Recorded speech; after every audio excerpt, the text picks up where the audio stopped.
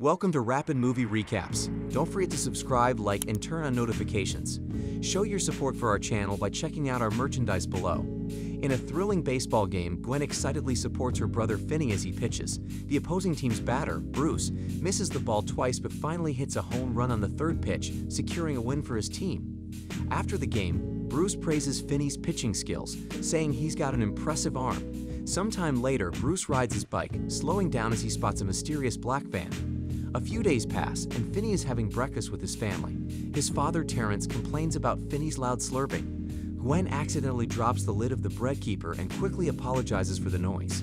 As the siblings head to school, they come across a missing persons flyer featuring Bruce, who hasn't been seen in days. Shortly after, they witness a confrontation between Robin and the school bully, Moose. Robin skillfully takes down Moose and lands several punches, earning cheers from the other students. Finney, however, pulls Gwen away from the scene. Gwen argues that Moose had it coming, as he is a notorious bully. She also admires Robin for being the toughest kid in school since the grabber allegedly took their previous bully, Vance. Finney is uncomfortable discussing the grabber, but Gwen reassures him that the rumor about the grabber kidnapping kids who say his name isn't true. In science class, Finney distracts himself with his rocket ship pen and steals glances at his crush, Donna. After class, sensing bullies watching him, Finney rushes to the restroom. Buzz, Matt, and Maddie follow him, but Robin intervenes, recounting how he defeated Moose and intimidating the bullies. Before they leave, Robin warns them to leave Finney alone. Once they're gone, Robin encourages Finney to stand up for himself. When Finney inquires about Robin's fight with Moose, Robin explains it was to make a point. Robin then asks for help with math, complaining about their fast-talking teacher, and Finney agrees. At the same time, Gwen is called to the principal's office to meet Detectives Wright and Miller. They question her about a conversation she had with Bruce's sister. Gwen admits to having a dream about Bruce being taken by a man with black balloons. Wright reveals that black balloons were found at the scene where Bruce and another kid were abducted, and they press her on where she heard this detail. Confronted, Gwen admits that her dreams occasionally come true. After school, Gwen stays at a friend's house. That evening, Finney finds their father Terrence passed out and cleans up after him. He then eats ice cream and watches scary movies until falling asleep. The next morning, Finney wakes to Gwen's screams as Terrence whips her with a belt, angry about being questioned by the police at work. Gwen denies fault and threatens to drop his liquor bottle if he hits her again. Terrence warns her of the consequences, but she drops it anyway, causing it to shatter. Terrence strikes her again, and Gwen cries as he dismisses her dreams and likens her to her mother. Fearfully, Gwen agrees with him. Finney then joins his distraught sister to comfort her.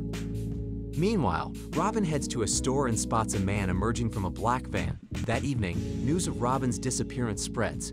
Gwen comforts her brother Finney, who is worried about his friend. Finney asks if Gwen can use her dreams to find Robin, but she explains that she can't control them. Despite this, Gwen prays in her room, asking for a clue to locate Robin. When Terrence turns on the hallway light, Gwen pretends to sleep. Before leaving, he tells her he loves her, and she reciprocates. Days later, with Robin absent, bullies attack Finney. Gwen rushes to his defense, hitting Maddie with a rock before fighting Buzz, who overpowers her. With Gwen defeated, Buzz and Matt resume beating Finney. In science class, students are asked to choose partners, leaving Finney alone until Donna volunteers to join him. After school, Gwen teases Finney about Donna before going to spend the night at a friend's house again. Later, Finney walks along a deserted path and notices a man stumbling out of a black van, dropping his groceries. Finney offers to help, and the man introduces himself as a magician. Spotting black balloons in the van, Finney watches as the man retrieves them but then uses them to trap him. Finney resists, stabbing the man's arm with his pen, but the man subdues him with a spray and drags him into the van. Upon regaining consciousness, Finney finds himself on a bare mattress in a nondescript room. The grabber complains about his injured arm, but promises not to hurt Finney further. A distant phone ringing interrupts them, and the grabber leaves, vowing to explain everything later. Once alone, Finney checks the locked door and explores the room, discovering a separate area with a toilet. Returning to the mattress, he spots a black phone on the wall, but it's disconnected. Terrence soon calls Gwen at her friend's house, asking about Finney's whereabouts. Worried, Gwen rushes out, realizing her brother has been taken. The police are quickly alerted to his disappearance, and Gwen prays for her brother's safe return. Finney wakes up to a ringing phone, but the grabber informs him it doesn't work. The grabber promises to take Finney home soon, but he has to deal with something first. Finney, fearing he'll be caught, promises not to tell the police if he's released. The grabber laughs, saying it's not about the police. Finney suspects someone else is in the house and threatens to scream. The grabber claims that he won't hear Finney with the door shut, leaving Finney puzzled about who he is. After the grabber leaves, Finney screams, but the room is soundproof. He tries to reach a high window but fails. The phone rings and he answers to hear nothing. Later, while asleep, he hears creaking from the phone and realizes the grabber is watching him. Finney asks for food, but the grabber declines, admitting he only wanted to look at him. Finney wakes up to the phone ringing again. He answers, and a boy's voice addresses him by name. Frightened, Finney hangs up, but the phone rings once more. The voice tells him not to hang up, revealing that he's Bruce, who has forgotten his name after dying. Bruce explains that the phone rang for all of them, but only Finney heard it. The grabber also hears the phone but doesn't believe it. Bruce instructs Finney to find a loose tile and dig a tunnel through the dirt. Meanwhile, Gwen dreams about Bruce's life and sees Finney screaming inside a house. She ventures out at night to find the house, while Finney locates the loose tile and begins digging. When tired, he flushes the dirt down the toilet and covers the hole with the carpet. The next day, the grabber brings Finney breakfast but forgets to lock the door. Just as Finney is about to leave, the phone rings and a new voice warns him it's a trap. Billy's ghost appears next to Finney, unseen, and cautions that the grabber is upstairs, ready to punish him for trying to escape. He reveals that they all suffered the same fate before ending the call. Despite this, Finney carefully ventures upstairs but senses the grabber waiting for him. He chooses to return downstairs and eat instead.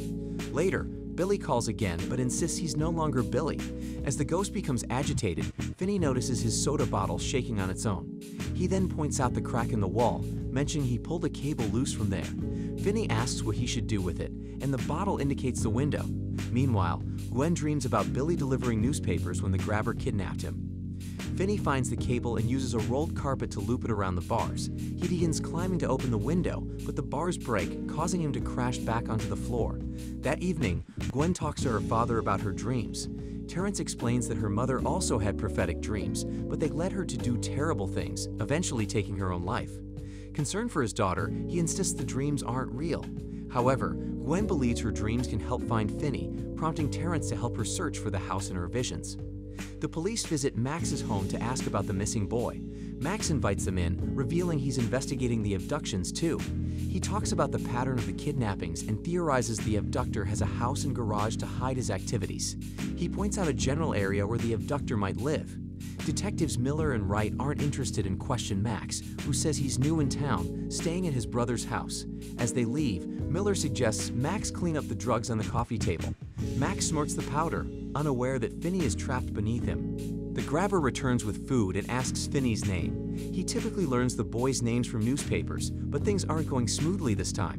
When Finney gives a fake name, the grabber drops the food and shows him a newspaper with his real name. The grabber claims he would release Finney before leaving the door unlocked again. Before Finney can open the door, the phone rings but no one speaks. Upstairs, the grabber struggles to stay awake, waiting for Finney. Instead, Finney gathers the spilled food to eat and then goes to sleep. He later wakes up to the sound of dripping and discovers a dead body hanging in midair, blood pooling on the floor. The body points to the phone, prompting Finney to answer it.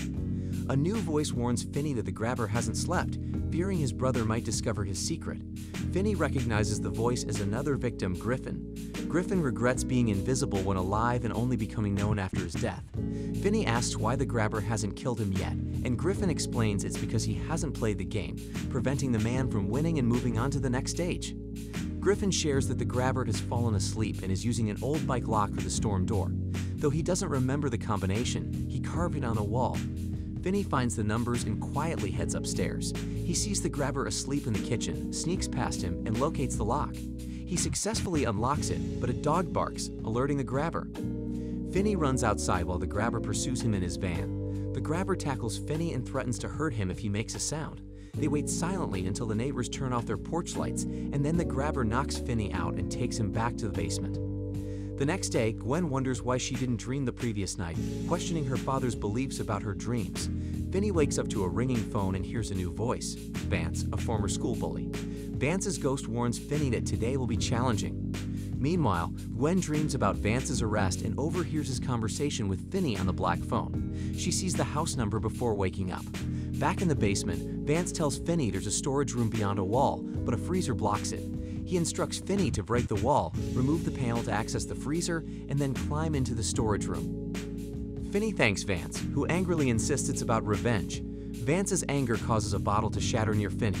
Following Vance's advice, Finney spends the day breaking the wall and finds the panel behind the freezer. He removes it, enters the freezer, but can't open the door since it's locked from outside. Exhausted, Finney breaks down until the phone rings. Robin is on the line, determined to help Finney avoid the same fate. Praising Finney as a fighter, Robin teaches him to throw a punch and instructs him to fill the receiver with dirt to use as a weapon. Robin reveals this is the last call, urging Finney to use their guidance to escape. They say their goodbyes before Finney hangs up. As Robin suggested, Finney fills the phone receiver with dirt and creates a tripwire using the cable. Meanwhile, Gwen spots the ghosts of the grabber's victims while searching houses, causing her to fall off her bike.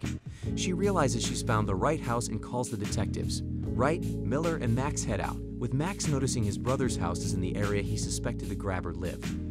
Finney hears creaking from the phone and sees the receiver moving. The lights turn on, and Finney grabs the receiver, ready to fight.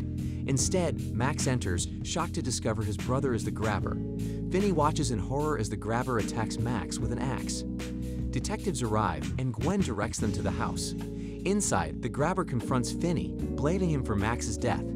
After retreating his axe, the grabber calls his dog, which growls at Finney. The police break into the house but find it empty. The grabber sets his dog's leash near the door and swings the axe at Finney. The boy dodges and leaps toward the toilet. The grabber chases him, but Finney pulls the cable, causing the grabber to trip into the pit he dug. The grabber gets stuck, and Finney punches him with the phone. The man grabs Finney, putting him in a chokehold. Finney fights back, removing the grabber's mask, which causes him to panic. Finney then strangles him with the phone cord. The phone rings, and Finney puts the receiver to the grabber's ear. He hears his victims taunting him before Finney snaps his neck. Finney uses meat from the broken freezer to distract the dog and walks upstairs. An officer discovers a hidden basement door in the other house, revealing the grabber's burial site for victims. Finney exits the house, and Gwen rushes to hug him, followed by the police. Terrence finds them and hugs his son, apologizing for his past behavior. The siblings reunite and find comfort in each other. Later, Wright reports the grabber owned both houses, using one to keep victims alive and the other to bury them. Days later, Finney returns to school and all the kids, even his former bullies, watch him in awe. In science class, he sits confidently next to Donna. This movie can be purchased at the link in the description below. Thanks for watching, and don't forget to like and subscribe for more rapid movie recaps.